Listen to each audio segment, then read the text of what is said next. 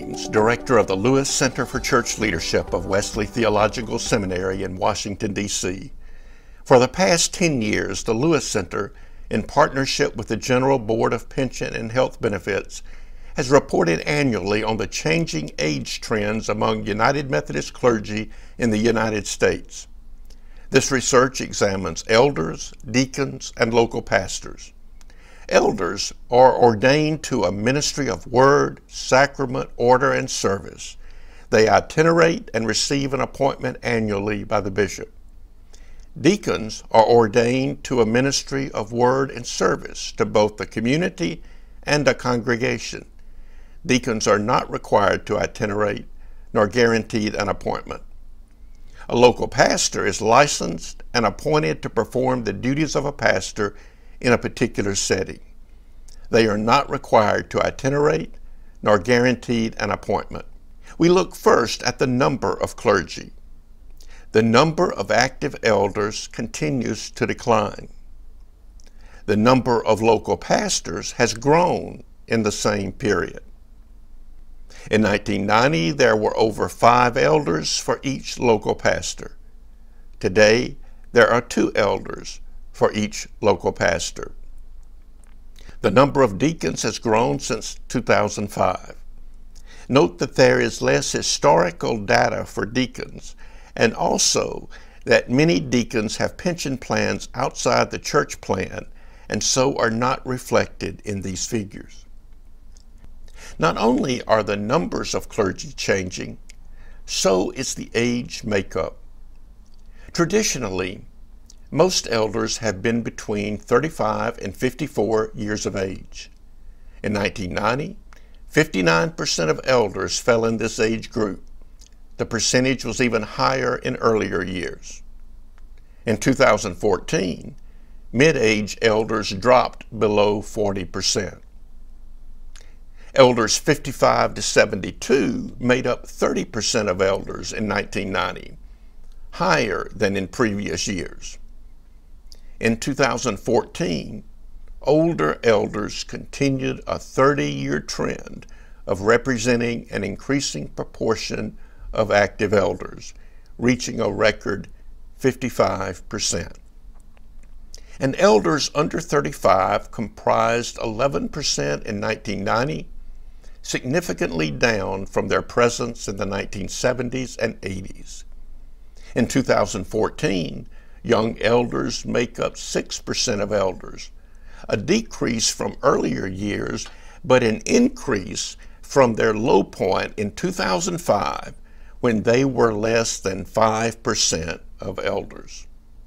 The age trends for deacons are similar to those of elders. The mid-age group has decreased as the percent over 55 increased, and the percent under 35 increased, though at a higher percentage than elders.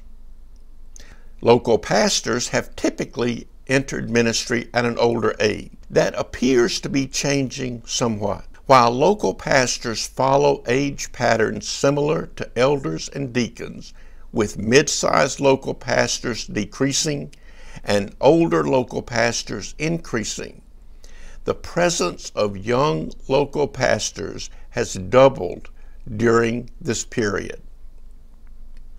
We have seen that the presence of young clergy is low.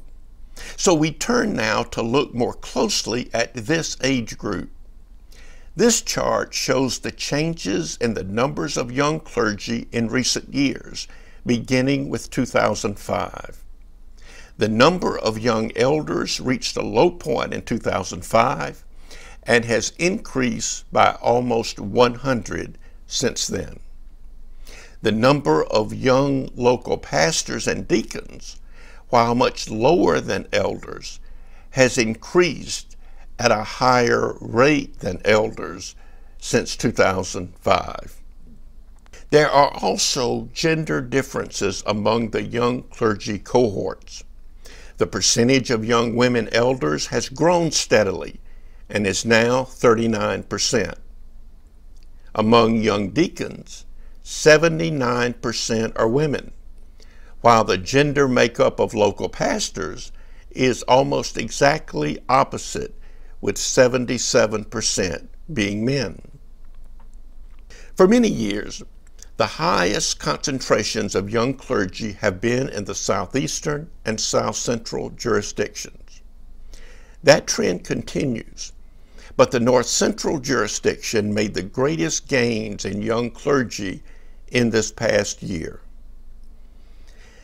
These are the 10 annual conferences with the highest percentages of young elders. The conference with the highest percentage of young elders is Texas, with over 10%.